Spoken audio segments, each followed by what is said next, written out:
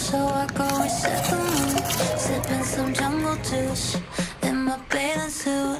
I turn my living room into a Bahama cruise and send some pics to you in my bathing suit.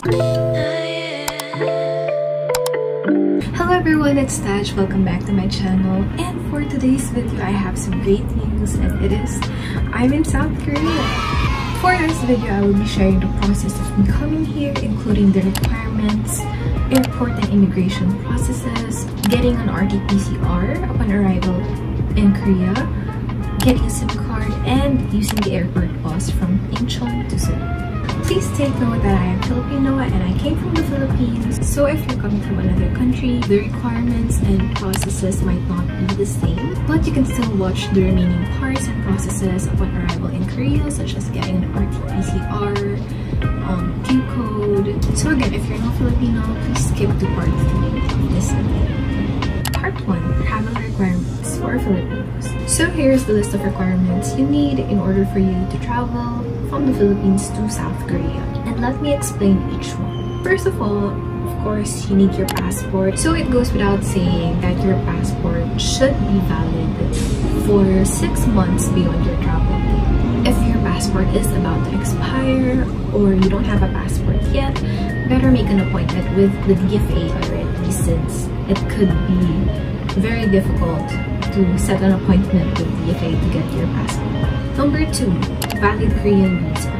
So the requirements for getting a Korean visa may differ on your current occupation. So whether you're a student or employed or self-employed, you have to check out the website of the Embassy of Korea so that you can check the list of requirements depending on your occupation. So for my visa, I'm currently holding a multiple one, which is valid for 5 years. So when they lifted the travel ban last June 2022, I didn't need to apply for a visa again since I already have one. Number 3, flight itinerary.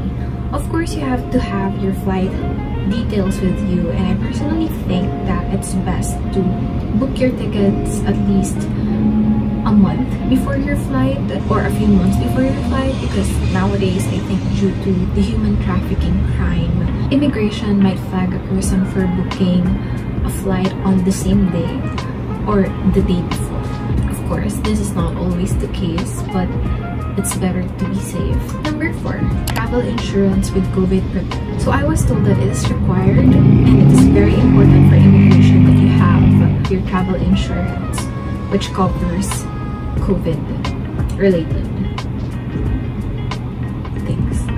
So in my case, I got travel insurance from Cebu Pacific, which is my airline, and their insurance partner, which is Chubb, wherein I paid roughly 1,500 Philippine pesos to get COVID coverage on top of the usual travel coverage.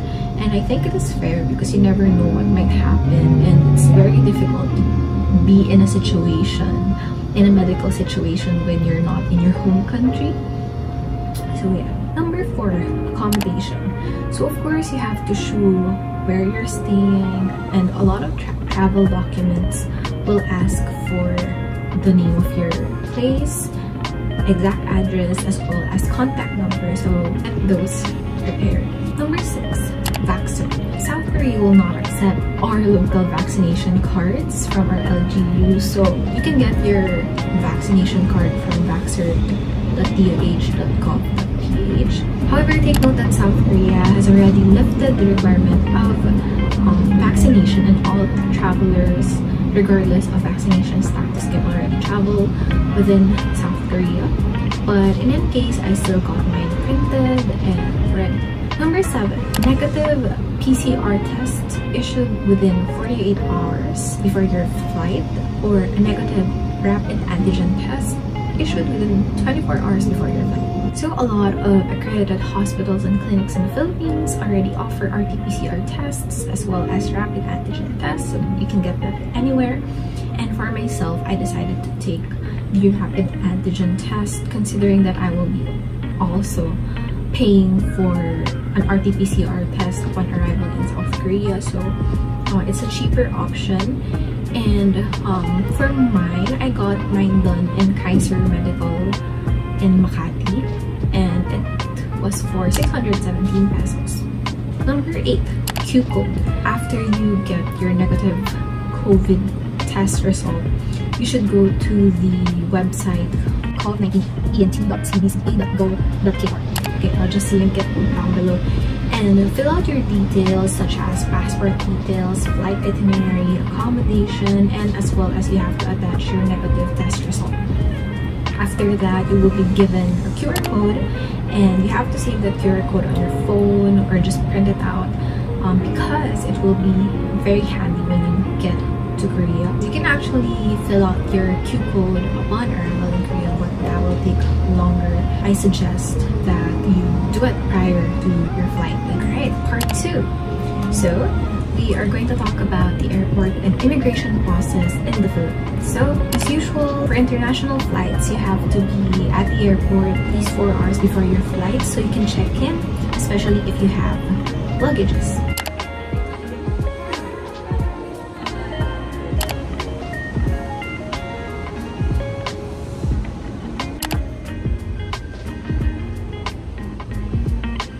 I would like to make an important note that if you're like me and you have 2 passports, one which is your new passport and another one which is an old and expired passport but holds a valid visa, please go to the airport very early or earlier than usual, because in a usual flight, right, check-in is very fast. Like, they go check your documents, your passport, check in your luggage, and then they give you your boarding pass. But for my case, it took me a couple of minutes, like 30 minutes, just to get my passports realigned.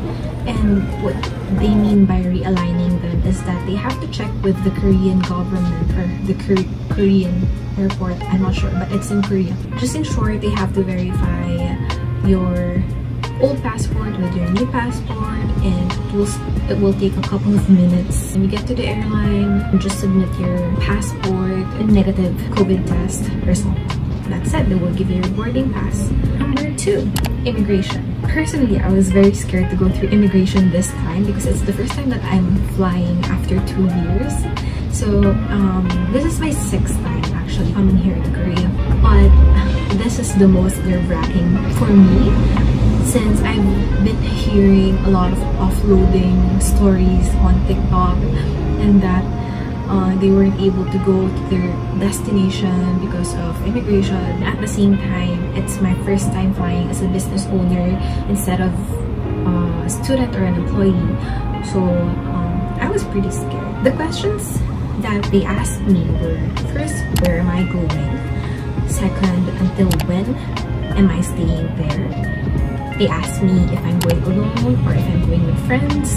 And then she asked me if I was a K-pop fan because she checked my passport and saw that I've been here a couple of times already. So yeah, and then lastly, she asked me what my business was since on the immigration card I included there that I'm a business owner. That's it. They didn't ask for any document, but take note that I came prepared. I printed out my DTI registration, properties under my name, because I was so scared of getting or being offloaded. And I urge you to do the same because you'll never know what the immigration officer will ask of you. Immigration, especially in the Philippines, is very strict, especially with the human trafficking crime. So they are very strict. So make sure that you prepare all your documents as well as make sure that your answers are solid and your answers check with your documents. For example, if you're an employee, make sure to bring your employee card, leave of absence, approval, anything that will connect you to your job and that will connect you to the Philippines. Like, they know that you will return. For business owners, bring your DTI registration, mayor's permit, ITR, other usual questions that you get asked of. They will ask you for your accommodation, when you will be returning, how many days you're staying there, who are you going with, is it family or friends, what will you do there. They might ask you for your itinerary. After I get through immigration, there was a line going to the final baggage check. I got interrogated for the second time. Like, while in line, there will be 2 officers there checking your passport and your visa and asking a series of questions again. So for me, they asked again where I was going and why I have 2 passports and how many times have I been to Korea, and even asked me if I already speak Korean. Part 3. RT-PCR upon arrival in Korea. It is a requirement that you get a negative RT-PCR certificate within 24 hours upon arrival in South Korea. And before, you can get it anywhere, but now they require you to get your RT-PCR test done in Incheon Airport upon arrival. Incheon Airport has 4 testing centers and are just a walkable distance from the arrival gates. The test is 80,000 won, or approximately 3,500 pesos, or 60 US dollars. For myself, I chose to do it in the East Wing Testing Center since that was near my arrival gate, as well as the bus I would be riding to Seoul. Please get a reservation online to make it easier for you, since upon arriving there at the testing center, you will see 2 lines. One line is for those people who did not get any reservation done, and then the second line is for those who have reservations, and the second line will be much faster. Make sure to get your reservations prior to your flight. You cannot make a reservation on the same day of your arrival. So make sure to do it. I think you can do it at least 7 days before your flight. And the website you can reserve your appointment at is safetogopass.com, like below. So everything you need to know is right there. For the RT-PCR, there will be 4 steps. First of all, someone will assist you to register or check your registration using a computer, and they will ask you to verify your details such as your name, email address, address of the place you're staying at, and your phone number in Korea, if any. Number 2, you will make your payment. It's 80,000 Korean won, or 3,500 pesos, or $60. Third, you get your RT-PCR. They just swabbed 1 nostril and it took like 3 seconds. Fourth, you have to wait for your test report to be sent to your email, so make sure that the email that you provide them is correct. I did my test around 7:45 in the evening. I got my result 3 hours after, which is at 10:45. Let's look at it. Number 4, getting a SIM card. This part is not really mandatory, but I think it's best to get a SIM card if you're staying in Korea for a long time. So if, let's say, you're staying for about 2 weeks or more, I suggest that you get a SIM card instead of a router. It would be more convenient for you. I got mine from Klook because they give discounts. So they have 5 days, 10 days, 15 days, 20 days, and 30 days available. And after the 30th day, you can still choose to extend your data or your plan through a website. So what I did is I booked from Klook, I printed that, and after I get out of the arrival gates, there will be a counter for KP. My SIM card is KP, and it's very easy to find since it's already provided in the voucher.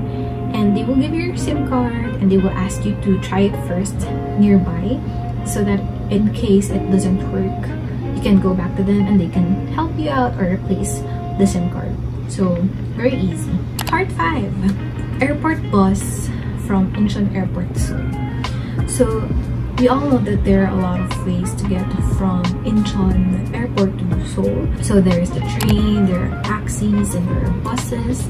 And personally, I think trains are useful for people who have little to no luggage. And then taxis are very convenient, but they can be very expensive. Every time I go here to Korea, I use the airport bus since it's very convenient. It's cheap, but it's very convenient. So if you brought 2 or more luggages like I did, I would suggest taking the airport bus to your destination. Just do your research. You can check out the airport bus in the Korean airport website. Check which airport bus stop your accommodation is nearby, because a lot of bus stops are actually located in front of hotels.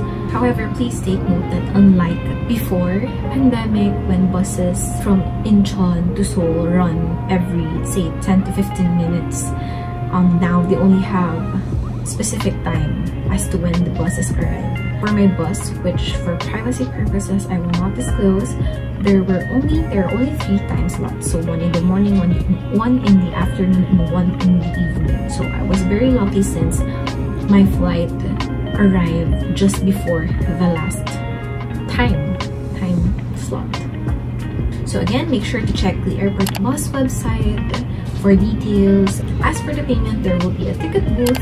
So just say where you're going, what time, and pay ahead. So payment differs on the location. So for Seoul, it could be between 15,000 won to 18,000 won. So that's it for this video. I hope you find this very helpful, and I hope you have a fruitful trip to South Korea if ever you're coming here.